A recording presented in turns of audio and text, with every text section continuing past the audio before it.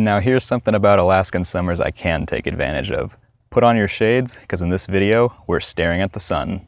Safely, and on a budget. Welcome to Alaskan Astro.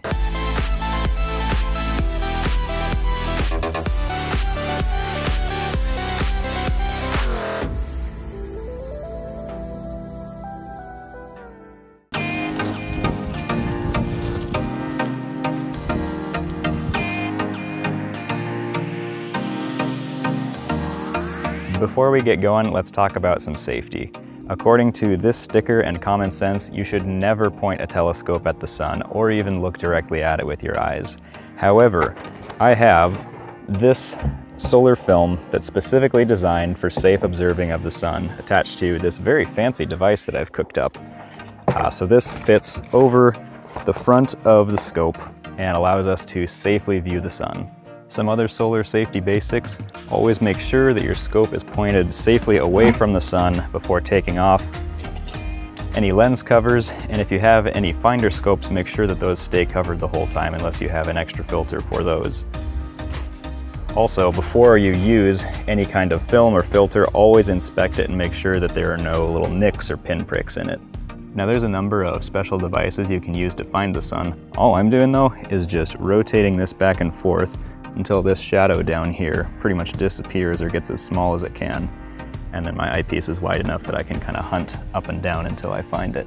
This little sheet of solar film from Thousand Oaks Optical, sold by Agena Astro Products, only cost me like 25 bucks. And it is just a white light filter, so the only surface details you're going to see are sunspots. That being said, how does this goofy setup perform?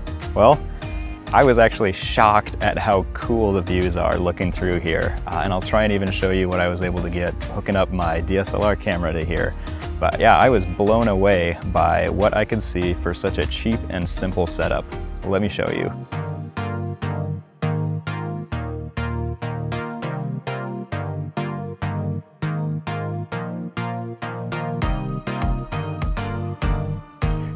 How neat is that?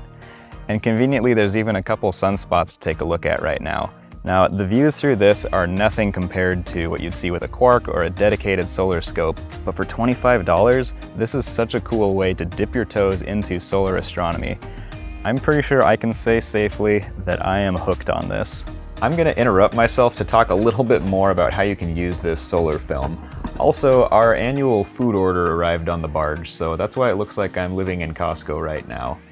Anyway, this solar film is really easy to use. The instructions that it came with actually says you can literally just wrap it over the front of your scope and secure it with some rubber bands.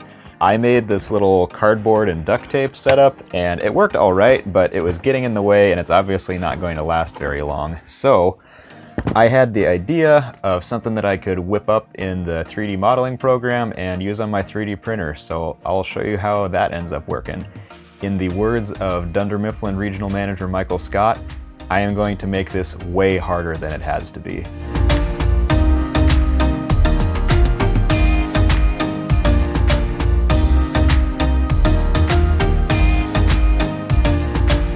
Now that we're done with our 2 straight weeks of rain, I'm trying to take this white light solar astrophotography to the limit I can with my gear. So I've actually got a little planetary camera into a Barlow, my imaging newt, and this same little foil setup, and it's actually working really well. Unfortunately, the sunspots are kind of boring today, but I'll show you what I got anyway.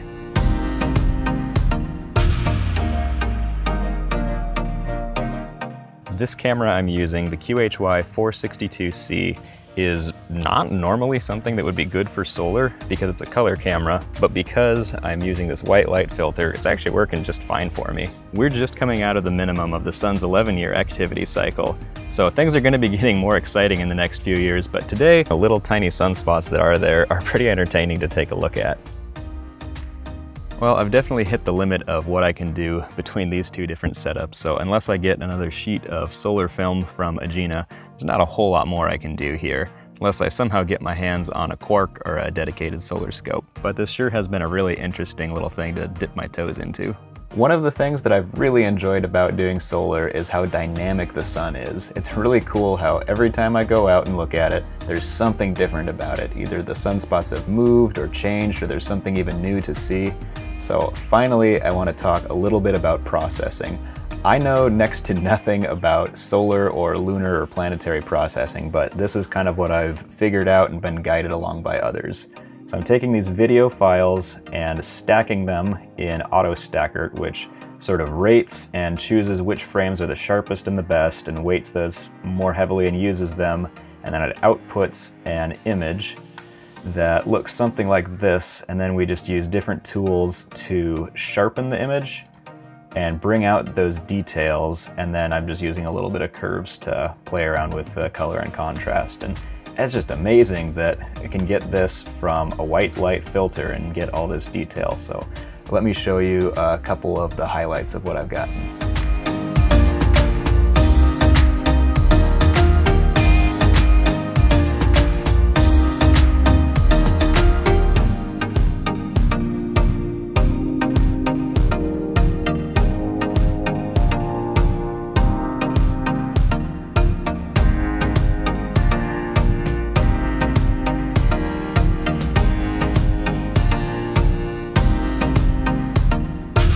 If you're looking for a fun, cheap, simple way to expand in your astronomy hobby, maybe give solar a try. I sure enjoyed it. Anyway, just remember to wear a coat because, I don't know, sunburn.